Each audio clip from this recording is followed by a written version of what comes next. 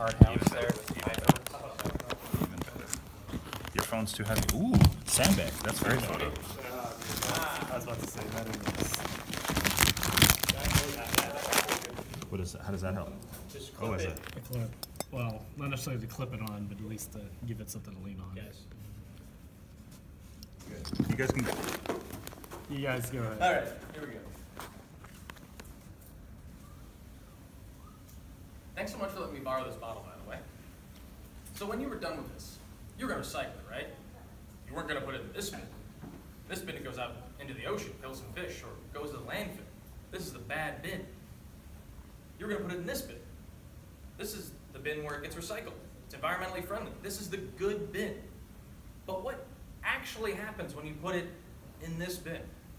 Let's find out. So from that bin, companies such as Waste Management comes, picks it up, takes it to one of their local recycling facilities. And then from there, it goes all the way down to Garland, Texas, to a plastic sorting facility where all the plastics are sorted based on their different types. And then it goes to the port of Houston, where it's baled and placed on a ship that sails through the Panama Canal to Taiwan, where it gets made into textiles. And from Taiwan, it gets shipped all the way to the port of LA in California, where it's then made into jackets for Colombia. And then we go to Portland, Oregon, to the distribution center for Colombia. Then, after that, we go to the local retailer, such as TD Ski and Sports, just 3 miles off the campus. And then a TCU student finally buys this jacket. Congratulations, you've completed the loop. Hey, that only took 19,000 miles, emitted half its weight in carbon dioxide, and that was for the good bit. What if there was a better way? What if we can eliminate those 19,000 miles and reduce that carbon dioxide emission? Allow me to introduce closed-loop plastics. Here's how it works. We take the plastic bottles, we bring it to, let's say, the 3D printing lab. Then they take that plastic, then they use it for whatever project they have. So, So in total, it traveled less than a mile with zero carbon dioxide emission. So Walter, we can't just shove a water bottle into a 3D printer. How do we do this? That's very right. Well, let me explain. So there's a fab lab here at TCU, and the lab is run by Brad. So what would Brad do if he had our system? Brad would take the bin, throw in the plastic bottles into our system, then out comes a spool that can be used for 3D printing. So in a sense, we go from bottle, then to spool, then to a 3D printed object. So we've been talking a lot about 3D printing. Why? Well, the 3D printing market or 3D printing industry is expected to be a $30 billion industry by 2022. And right now, the compound annual growth rate is at 26.2%. Closed-loop plastics doesn't need to tackle the whole market. In fact, the only market, or the primary market we're tackling are universities. Why universities? Well, universities have the highest concentration of 3D printing activity worldwide. At UC Irvine, we have over 100 3D printers. And last year alone, we spent over $50,000 on these plastic spools. So, well, how do we make a business out of this? Let's go back to Brad. Right now, Brad spends $35 per spool of printable material. We're going to put our system in Brad's facility for free. All Brad has to do is pay $35 right at market rate for the first 20 spools that Brad makes. Now here's the great part. After Brad makes those first 20 spools, any spool he makes after that only costs him $5. For some scale, UC Irvine goes through 120 spools a month. That means 100 of those spools only cost $5. That'll save UCI and Brad thousands of dollars over the course of a year. Now we talked a lot about how Brad's going to save money. How are we going to make them? So in year one, we're going to take a loss of $200,000. This loss is to keep with our lean startup methodology. We're only going to put out 12 systems, really debug those systems and get ready for production. Then in year two, we're going to make 120 new systems and clear a profit of $300,000. Now year three is where we really ramp up production, and that's where now we're making 300 new systems, a total of 432 in circulation, and we clear a profit of $1.9 million.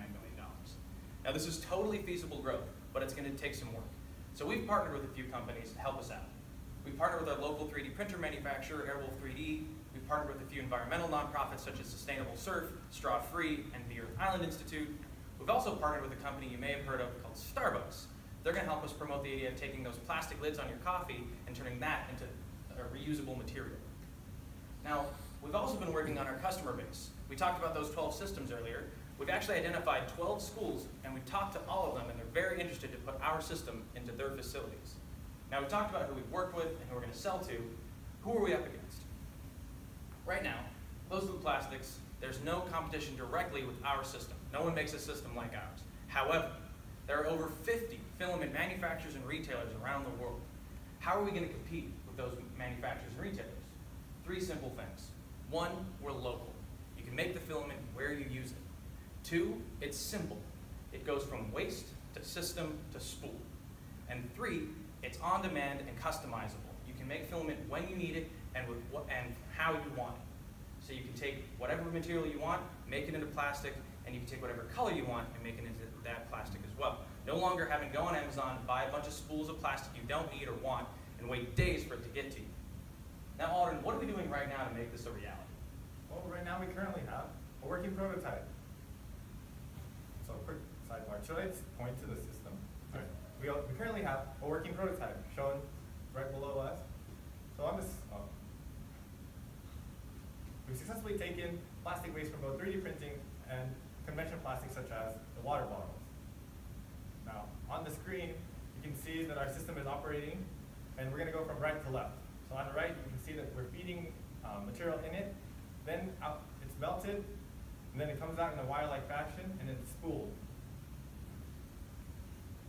So right now, we're also working with UCI's legal team to build a patent portfolio of about 14 different patents around the system. Now, none of this would be possible without our dedicated group of artists and engineers who have committed thousands of hours to the system. Will and I are the co-founders, but really it's a team that is the backbone of the process.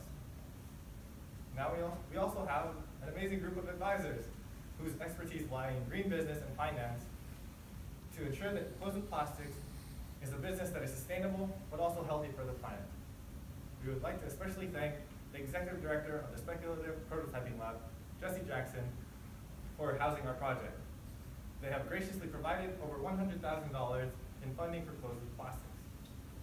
And currently, we are seeking $300,000 to move forward with our pilot year of 12 systems. So, Will, what does this all really mean? Years ago, we went from the bad bin to a better bin. Closed-loop plastics wants to give us the best bin we can use here on campuses. We're going to get rid of that 19,000 miles of travel, and we're going to get rid of all that carbon dioxide that we emit. 6 months ago, our team came together, knocked our heads together, and tried to figure out how are we going to solve the problem of taking waste, making it into usable material. 2 months ago, it worked. We took this cup, made it into this spool, and then printed it into that boat. Now that boat is not just a symbol of us closing the loop, it's also a symbol of how we're going to keep our hopes and dreams for a healthy and happy planet afloat.